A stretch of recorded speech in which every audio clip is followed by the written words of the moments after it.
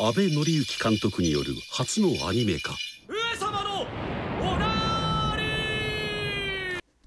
Hey guys, welcome to my SOFHAB reviews series, and this time I'll be covering the anime Ooku, The Inner Chambers, exclusively on Netflix.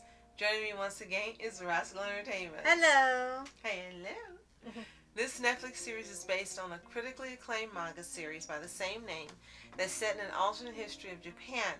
Now, when a mysterious disease that only affects men travels across the country, 80 years later, the male population is less than half of women, and the roles of power have been reversed, leaving a majority of powerful and political roles to women. We've watched the 1 hour, a little over an hour, pilot episode, and it's definitely one you've got to see. But before we start, be sure to like, subscribe, and click the notification bell updates on upcoming reviews, spoofs, hacks, tips, and more. Absolutely.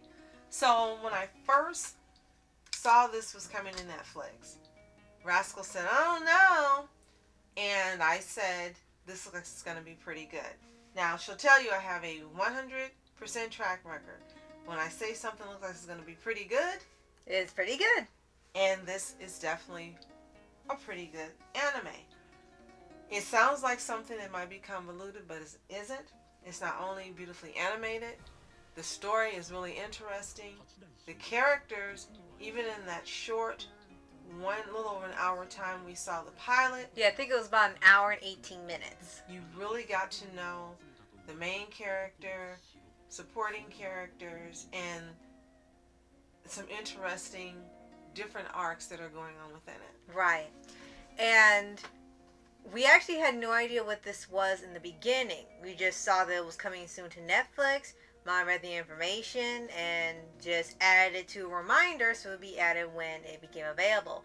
And the only thing I had known is that it was a manga originally.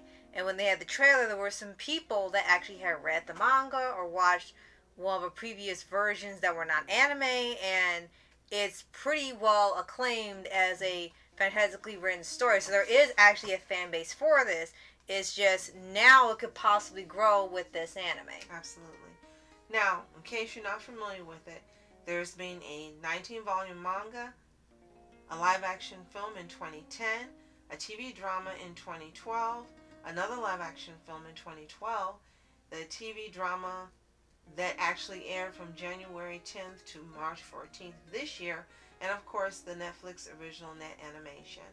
So, Ooku the Inner Chambers is a Japanese manga series written and illustrated by Fumi Yoshinaga. It was serialized in Melody from June 2004 to December 2020, so it ran a long time with its chapters collected into the 19 volumes. And it follows an alternate history of early modern Japan. As we mentioned, an unknown disease kills most of the male population, leading to a matriarchal society in which the Ooku becomes a harem of men servicing the now female shogun. Right. So to me, it seemed really interesting. Alternate history, historical fantasy, romance. It seemed something really interesting. I know there have been other movies made in the West that tackle an event of where something happens to the men, there's only women left, but they've usually been done terribly, horribly, and maniacally mean. Yeah, it never really turns out well here. The only time it's been done in an interesting way here was in the Justice League 2-part episode back in the 2000s. And that was done really, really well. But when they've done the plot recently, yeah, like they had one called Why the Last Man, and it was a similar concept where a disease wiped out all the men except for one.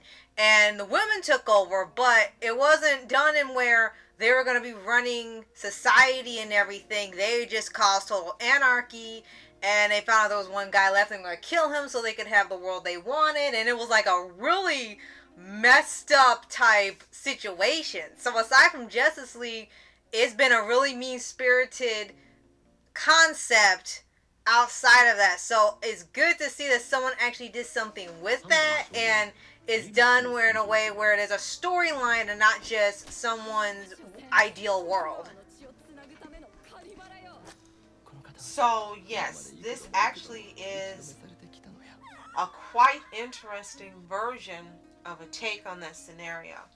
And there's some really interesting characters.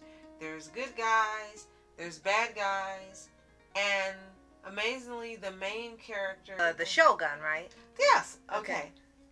It ended up being totally different from what you thought she was going to be. Mm-hmm. It takes place during the rule of the Tokugawa Ieyasu, the third shogun of the Tokugawa shogunate.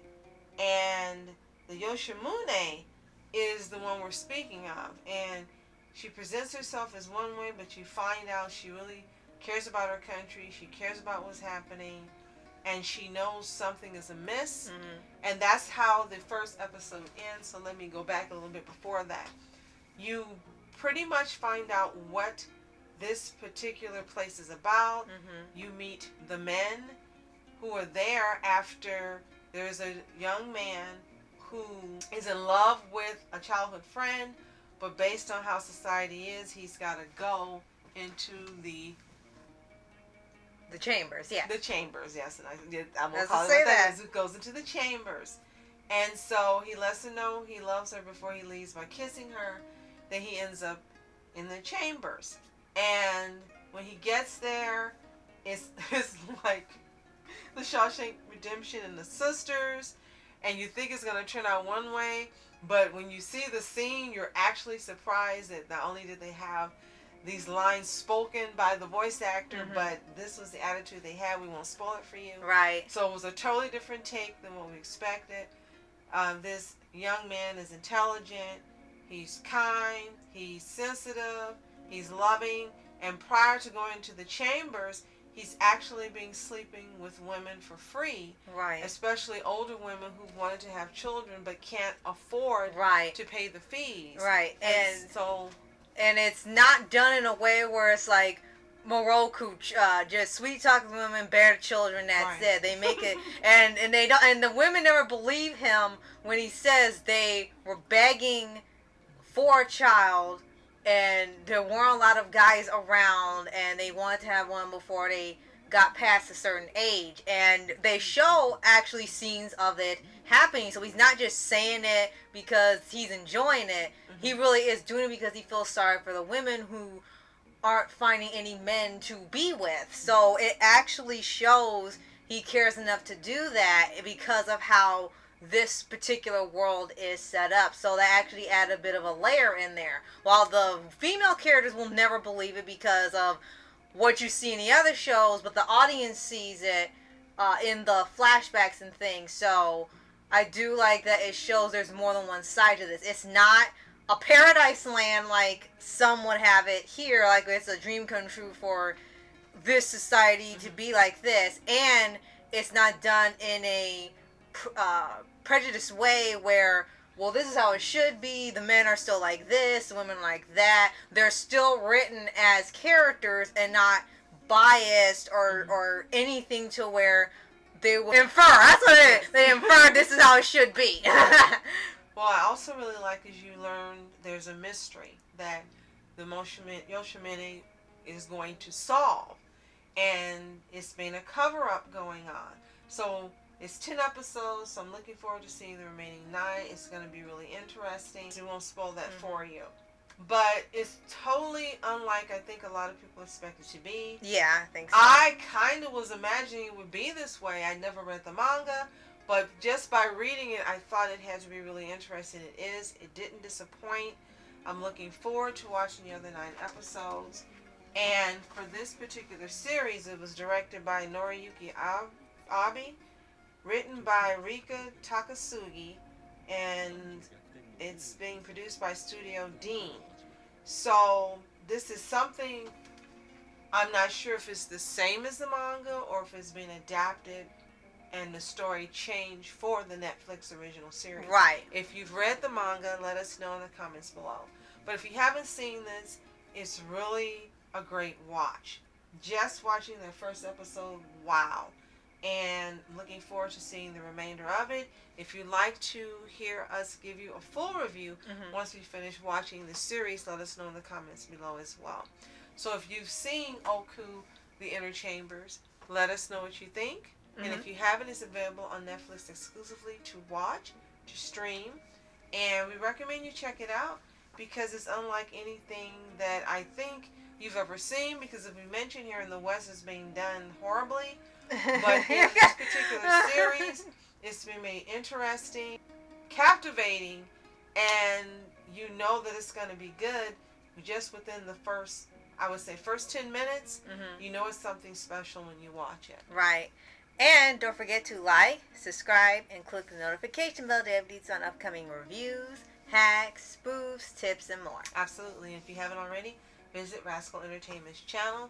It's full of excellent videos, mashups, reviews. Have you seen this? And so much more. If you haven't visited, what are you waiting for? Yeah.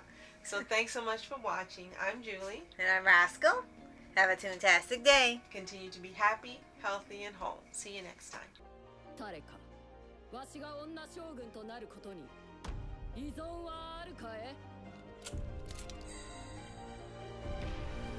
大奥